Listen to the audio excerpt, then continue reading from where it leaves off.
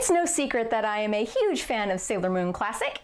At the start of my fandom, when I was a teenager, I would watch the raw episodes in Japanese without subtitles, and I wouldn't understand a word anyone was saying, and I kept wishing in the back of my mind, hey, wouldn't it be cool if there were like a subtitle version of this, but they'd break down all of the individual words and really explain why everything meant what it does?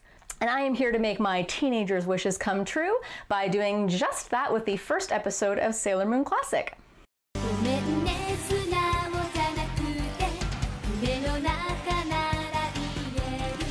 Stumbled upon this video. I'm Sarah. I am a professional Japanese to English anime and game translator. I started out as just a fan, and now I am a professional translator. I get paid to do it. It's my bread and butter. It's how I make a living, but I'm also still a fan. I like to use anime and anime songs to teach Japanese on this channel. So if that sort of thing interests you, go ahead and check out my huge library and my playlists. I also have another video that I did before on one scene from this episode of Sailor Moon. It happens towards the end of the episode where Usagi and Luna speak for the first time. Go check that out if you haven't already. But now I'm starting over at the very beginning of the episode. I plan on going all the way through the episode, kind of scene or two at a time. So if that sort of thing interests you, subscribe and maybe support me on Patreon. Let's get to it. Atashi is the feminine form of I. If you saw my video on pronouns, it's up there. It's basically watashi, but kind of shortened, and it is feminine and also young a little bit, kind of valley girlish. Tsuki no Usagi, so that is her name, and in Japanese culture, if you weren't aware, it is surname first. So Tsukino is her family name, her surname. Usagi is her name, what we would call her first name, but it gets really confusing if you use terms like first name and last name when you're switching the orders up depending on what language you're speaking, and then they second guess you and you second guess them. So surname and name, just to clear things up. So about her name Tsukino, Tsuki literally means moon, and then no, in this case, the kanji does mean something, but in this case, we ignore what the kanji itself means. It's just a place marker for a hiragana no, which means apostrophe S. So Usagi means bunny or rabbit, so her full name means rabbit of the moon, or moon rabbit. So the reason why that no is in kanji instead of hiragana is that it makes it look more like a name. Like a person's name would not be a kanji followed by a hiragana character, so that's why it's no in kanji, even though we're not really taking the meaning from that. And if you notice all the other not all the other characters, but all the other like main senshi, their surnames also are something no. So her name is Moon Rabbit, and the reason why Usagi, Rabbit, is her name, even though Usagi is not a Japanese name, like people would not name their daughter Usagi. I mean, they probably do now because Sailor Moon got really popular, but yeah, Usagi is not a traditional Japanese girl's name. But this is comic booky, so we can get away with it. And the reason why her name is Bunny is because in Japanese folklore, rabbits are said to be up on the moon grilling mochi. So in Western culture, we have that the moon is made of cheese. So if Sailor Moon were originally conceived in like America or something, her name might be Brie, you know, to go with cheese. So the pun is completely lost on us, but that is why her name is Bunny, and that's why you see in the series all this like rabbit motif stuff in there. 14歳中に. So 14 is 14, and then sai means years old or age. So any number followed by sai means like I am this many years old. So 14歳 means 14 years old. 中に, to the untrained ear, you might have thought that that was 12, which is 12, and I in fact have seen that mistranslated in fan subs of other anime series when somebody is saying their age with a chu and they think it's ju, but it's not. So chu in this case, it is, if you look at the kanji here, or here, I'll put the kanji here. If you look at the kanji here, chu means the middle of something. So if I were to add a gaku or a gakko to the end of the chu, that would be middle school.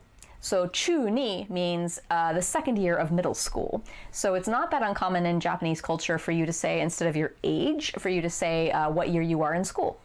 So that's why she included that. 性格はちょっとおっちょこちょいで泣き虫かな。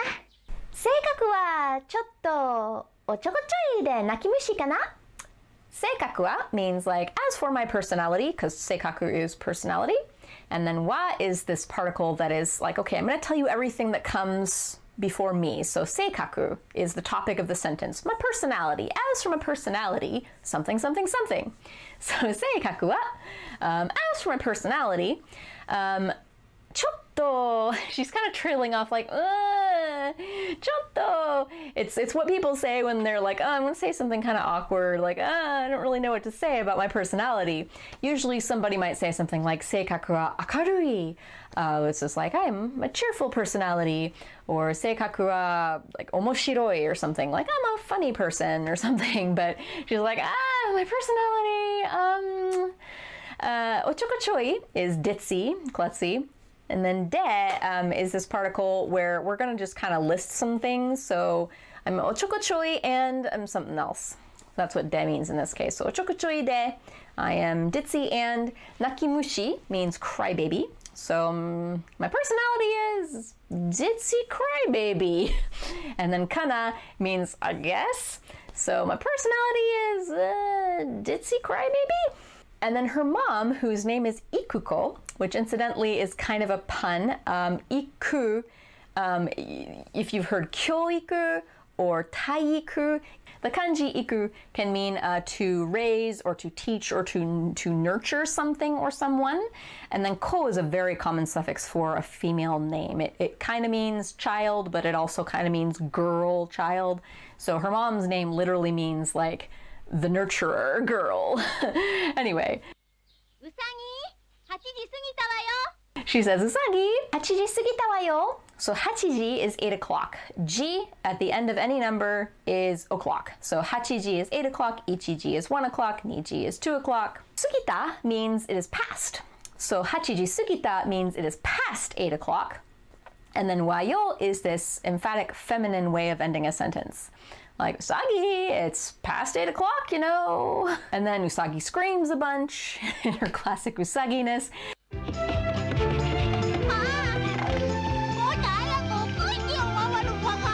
And then she screams, Mo! Mo is an arg kind of frustrated exclamation. It can be damn, it can mean Jesus, it can mean yarg, or God. I think God kind of works pretty well with Usagi in this case since she's a young teen. Motto hayaku okoshite yo, mama no baka! So motto means more. And then if you add an adverb after motto, it means more somethingly, right? And so the adverb we're adding in this case is hayaku. The non-adverb version of hayaku would be hayai, which means early or fast. So hayaku would mean quickly or earlyly. So motto hayaku would mean earlier or faster. Okoshite is the imperative form of okosu, which is to wake up someone. So okoshite, like if I'm telling you, hey, 8時に okoshite chodai, it means, hey, please, hey, will you wake me up at 8 o'clock? And then if you add a yo at the end of that, it's like, come on, you were supposed to, or you should have. It has that ring to it. So motto hayaku okoshite yo means, like, you should have woken me up earlier. Or it's kind of a sarcastic like, hey, thanks for waking me up earlier. It kind of has a sarcastic ring to it as well. And then mama no baka. So if you watch a lot of anime, you have probably at some point come across a character saying, insert character's name, and then no, and then baka. And if you follow the rules for no that I outlined earlier in this video, how no means apostrophe S or of the, it doesn't make sense, right? It means like mom apostrophe S idiot, or it means idiot of mom. So that does not make sense, right? So I have yet another way that no is used if you put it between two nouns, like mama and baka, mom and idiot. It doesn't always mean apostrophe S, it doesn't always mean of. Sometimes what no does, and what it's doing in this case, is it's changing the first noun into an adjective. Let that sink in for a moment. So mom is an adjective for idiot. So it's basically an idiot that is a mom. An idiot that is mom-like. An idiot that is mom. So it's basically a way of saying, mom, you're such an idiot, or stupid mom, But yeah, I used to be so confused of why people would say, like I remember in Fushigi Yugi, Miyako would say, Tamahome no baka! And it was like, that doesn't make sense. Tamahome's idiot? The idiot of Tamahome? It didn't make sense to me, but that's why it makes sense. That's why it works. Is because no, in this case, changes the first noun into an adjective.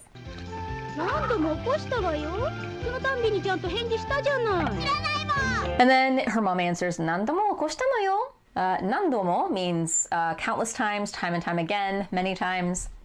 Okoshita, so okoshite, we learned, is the imperative form of to wake. So it means wake me up. I'm commanding you, wake me up. But okoshita means I woke you up. And notice again, nobody's using pronouns. Usagi's mom didn't say, Watashi wa anata wo nandomo okoshita no yo. And that's how you would say it. Those are the particles and everything that you would use if you did use the pronouns for, you know, I, me, and you. But Japanese, as you'll notice, they often just omit pronouns altogether. And it can be very confusing when you're first learning. But once you're familiar with the language, you can really easily glean from context, like who's talking, who you are talking about. It's not as confusing as it seems when you're first learning. But anyway, nandomo okoshita no yo. That means, but I did wake you up many times. Because the no yo at the end of this is like, but yeah. It's this emphatic feminine, I did though. Sono tabi ni chanto henji shita janai. So sono tabi ni means whenever that happened or each time. So basically every time that I did wake you up or whenever I woke you up.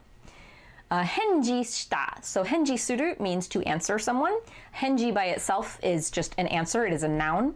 And then if you add suru to the end of that noun, it turns it into a verb. So henji is an answer. Henji suru is to answer someone. And then henji shita changes it into the past tense, answered. So whenever I woke you up, you answered me. So now the janai at the end of this sentence, if you're a beginning student of Japanese, you might have learned that janai is the way you negate something. So like if I say, if you ask me, ichigo wa suki? Like, do you like strawberries? And if I say, ie, ichigo wa suki janai, I'm saying, no, I do not like strawberries, which is a total lie. I love strawberries. However, in this case, janai is actually more like a, isn't it the case that? And it all kind of comes down to inflection. Sometimes the grammar will tell you if the person means it as a genuine negation of what they're saying, or if the person is more like asking a question. Like, isn't it the case that? Didn't you? Like, didn't you do your homework versus you didn't do your homework? So in this case, she's making a complete thought with henji shita. That's like, you answered. And then if you add janai, henji shita janai. Like, you answered, didn't you? Whereas if she was trying to say you didn't answer, she would say henji shinakatta. So subtle difference, and to a beginner, that can be incredibly confusing. But it's something that over time you'll pick up and you'll be able to figure out when people are actually negating what they're saying and when they're just being like, isn't it the case that? Or didn't you? Usagi responds with, shiranai mon! Literally, shiranai means to not know something. And again, no pronoun. No, atashi wa shiranai. It's just shiranai. Mon at the end is this very emphatic, it's a very emphatic response. So her mom was saying, hey, I woke you many times, and whenever I did, you answered me, you know, so weren't you awake? And she's like, and when she's responding with, I don't know mon, it means, I don't know nothing about that shit. All right, so I don't know. While literally that is what she's saying, it's not at all a good localization for the sentiment behind what she's saying. Shiranai mon it's kind of this sarcastic, like hell I know, or it can be kind of a sarcastic, like, oh yeah, I totally knew that, or that's news to me. It's a very sort of emphatic, defiant, kind of sarcastic way of responding to what her mother was saying. And then her mom calls her back, usagi, and then usagi says, nani soiden no? So nani is what? Isoidenno. So isoideru means I am in a hurry. So isogu is to hurry, and then isoideru means I am hurrying, or I am in a hurry in better English. And then if you drop the ru and replace it with all that really is it's just lazy. It's kind of like changing cannot into can't or do not into don't. So isoidenno means like I'm in a hurry, damn it. And then her mom says, Obento iranai no? Obento, you probably know because we've adapted the word. It means box lunch. Iranai means don't want or don't need. And then the no, it's this feminine way of ending it in a question mark. It's like, don't you want your lunch? And then Usagi comes in the screen and says, iru. So iru is the affirmative version. So iranai is to not want, to not need something, whereas iru is to want or to need something. Now, usually I wouldn't, if I wanted a lunch, if I wanted my bento from my mom, I wouldn't say like as a sentence by itself, obento iru, like I need my lunch or I want my lunch. I would probably say like obento chodai if I'm kind of rude, or like obento kudasai or something. Like I'd say that, but I wouldn't say obento iru. That's kind of weird, Japanese. They don't really say that. So it's funny. It's basically your mom saying like, don't you want your lunch? It would be like Usagi coming in saying want or do want. And then Usagi flies out the door and says, Ittekimasu! So if you watch a lot of anime, you might have already picked up the ittekimasu. It's something that people say when they're leaving. Okay, it literally means go, come. And again, no pronouns, but it literally means like I am going and then I am coming back, basically. So it's just something that they say when they're leaving though. So when we leave, we don't say, I'm going and then I'm coming back. That sounds really weird. We just say goodbye. Or we might say, I'll be back. And sometimes when people say ittekimasu, like if they be like, chotto konbini e ittekimasu or something, it's like, oh, I'm just going out to the convenience store. I'll be back soon. It's like that kind of meaning. But just translating it as bye, or I'm going to school, bye, or something like that, that works. And then Usagi comes upon the little kids bullying Luna. And she says, Kora yamenasai! So Kora is like, hey, you. Yamenasai is the imperative, kind of polite, but imperative form of to stop, which is yameru. So yamenasai is like, hey, stop that, cut that out. And now a word from our sponsor. Has this ever happened to you? Man, I love Sarah's videos so much. I just wish I didn't have to watch them for free. What am I going to do with all of this money? Patreon can fix that. Patreon? Patreon? If you want to support this channel, check out my Patreon. $1 gets your name in the credits. $3 gets you access to a secret monthly video. $5 gets you a song in Japanese written about you by me. And for $10, I will make you a video about anything you want me to. Link is in the video description below. Back to the show.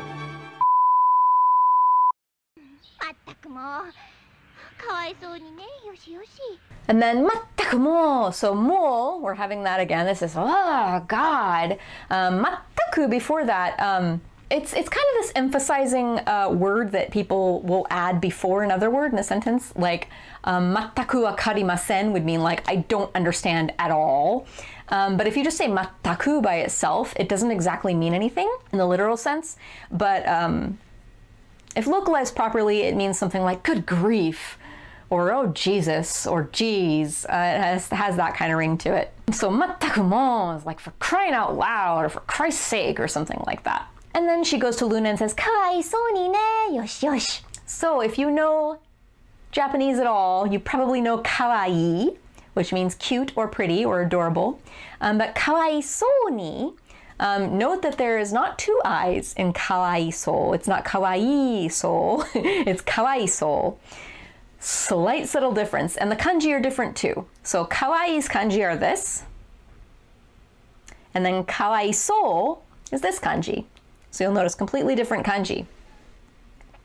And now Thalai is mewing. Lele, what's up? What do you want? Anyway, kawaisou ni means, oh, you poor thing. Yoshi yoshi means they're there. It's like when you pat someone on the head and say yoshi yoshi. Yoshi by itself can mean good. So it's like, oh, it's all good. But it really means they're there. Or good girl, good girl. And then she notices Luna's weird forehead and she says, ara, which is this sort of this feminine, usually feminine kind of gasp, like, oh, whoa, wow. Bansoko. You might remember if you saw my other video breaking down the scene with her and Luna, bansoko is like band-aid or bandage. And then hararechatta. So harareru is to have something, stuck to you. So bansoko harareru means like to have a bandage stuck to you. And then if you drop the ru and change it to chatta, that's like, uh-oh, this bad thing happened. So like it's this verb happened and it's a bad thing that this verb happens. Like, uh-oh, did somebody put a band-aid on you?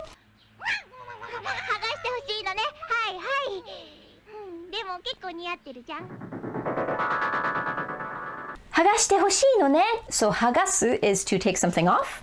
Hagashite hoshii. So if you have a verb that ends in su and you drop the su and change it to shite hoshii, it means you want to have that verb done to you. So hagashite hoshii means you want to have that bandage taken off of your forehead. So for another example, taberu is to eat, and tabete hoshii means you want to eat. That's kind of how that te hoshii works. So hagashite hoshii no ne means, oh, you want it, right? That's what the no ne means. It's like, oh yeah, you want that, right? So, oh, you must want that taken off, huh? And then hai hai. One hai by itself means like yes or coming. It's a very prompt, more polite sort of response, but hai hai means sort of like, okay, coming up. And then she says, demo kekko ni yatteru jan. So demo means but, kekko means fairly or pretty, rather. Niyatteru means it suits you. Again, no pronouns. We can just assume from context she's talking about Luna, the cat. And then jan, again, this is from that same janai ending that her mom used in the last scene. So niyatteru jan means, oh, but hey, that looks good, doesn't it? It doesn't mean that doesn't look good, that look doesn't suit you. It means, oh, but that look suits you, huh, doesn't it? And then she pulls it off and sees the crescent moon and says, ah, Mikazuki no hage.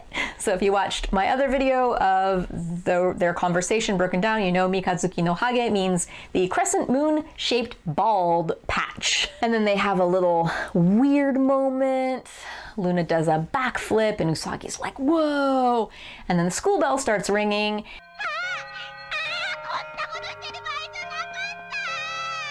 And she goes, ah, konna koto shiteru bae janakatta. So konna koto is this sort of thing, or this, basically this thing that I am doing or was doing. Shiteru means doing. So konna koto shiteru means doing this sort of thing. And then bai means, a bai is like a circumstance or situation. So konna koto shiteru bae janakatta means, ah, God, I wasn't supposed to be doing this. like I was supposed to be going to school right now. I wasn't supposed to be wasting my time with this. And then her teacher, Haruna sensei. Tsuki no usagi-san, so she adds the san at the end because they're in a classroom and you'll pretty much always add a san. If you're in elementary school, it will be chan for girls and kun for boys. And in middle school and high school, it's san for girls and sometimes kun for boys, sometimes san for boys, but usually it'll still be kun for boys and san for girls. But to translate it as like Miss Tsuki no Usagi, it's not entirely correct. It's not quite that level of formality. Although her teacher Haruna, like based off her personality, like I think she probably would call her like Miss Tsuki no Usagi, kind of like people do when they're mad at you. They'll be like Miss, or they'll call you by your full name with your middle name and everything. Incidentally, Japanese people don't have middle names usually.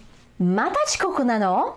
So mata means again, chikoku means late, like late to arrive somewhere, and then nano? It's like, are you? It's like, you're late again? And she makes Usagi stand out in the hallway That's an old school kind of punishment. Sometimes they would stand out in the hallway holding like a bucket of water as a punishment, but she's just making Usagi just stand out in the hallway for being late.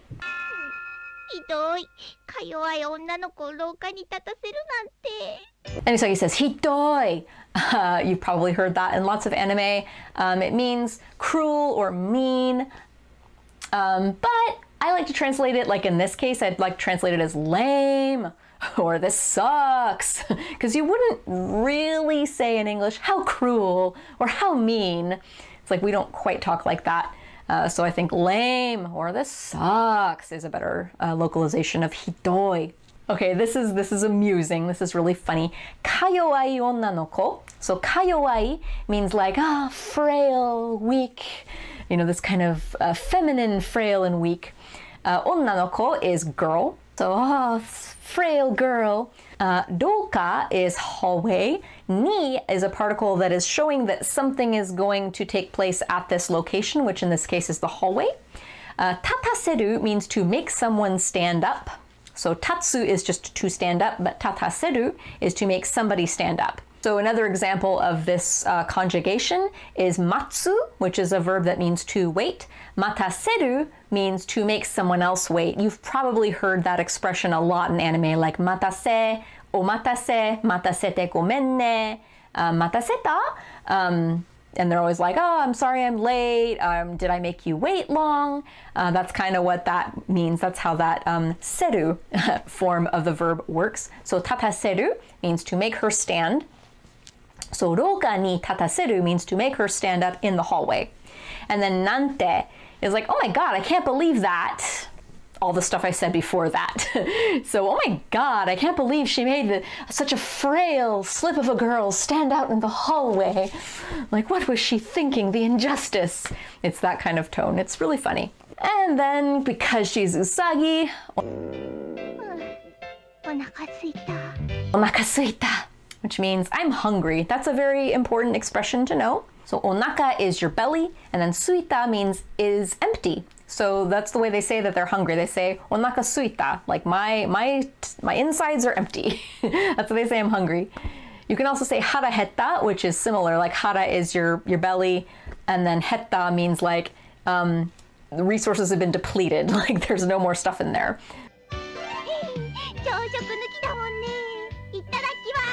Choshoku nuki da mon ne. So choshoku is breakfast. Nuki means without. So if you are eating sushi, by the way, and you don't want wasabi, like me, because wasabi is disgusting, you say wasabi nuki kudasai. So wasabi nuki would mean without wasabi in there. So choshoku nuki means without breakfast.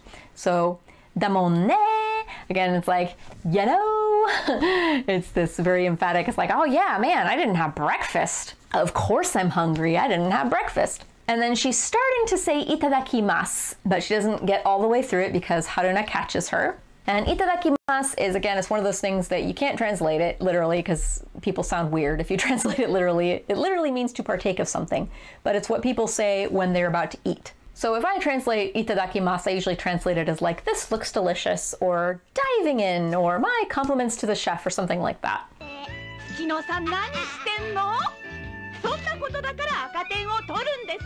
And then her teacher says, Tsukido-san, nani shiten no?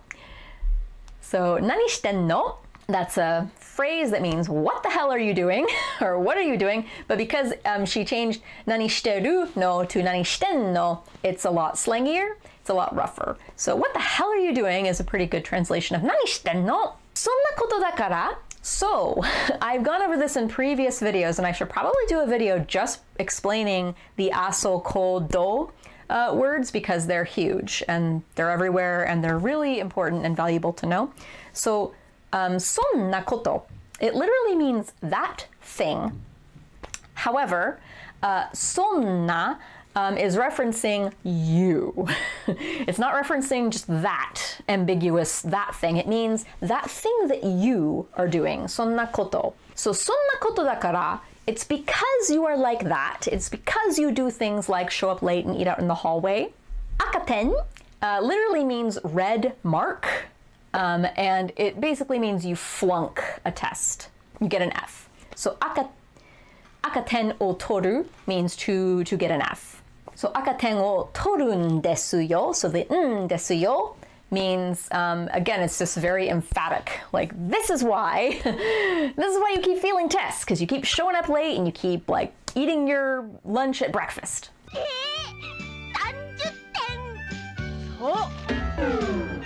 And then Usagi sees the score and says 30. So sanju is 30.